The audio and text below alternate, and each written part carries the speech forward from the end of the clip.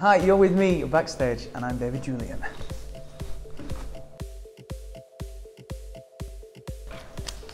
London or Manchester? Oh well, it's got to be Manchester. I'm from here. I've spent the last sort of 2 years in London working on the West End 4 Thriller live, and yeah, this is my first time coming back home and doing it on a different stage, which is great. But yeah, the city itself, it's got to be Manchester. What are my favourite flavoured crisps?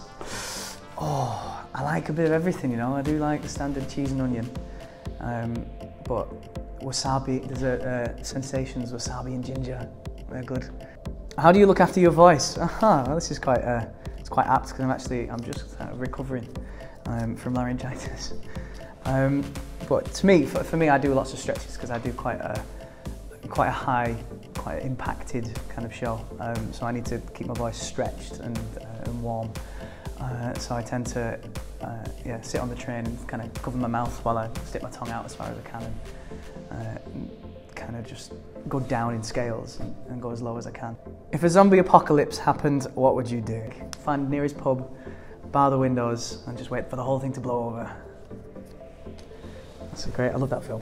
What am I currently listening to? Do you know what? I kind of like the Harry Styles' new album.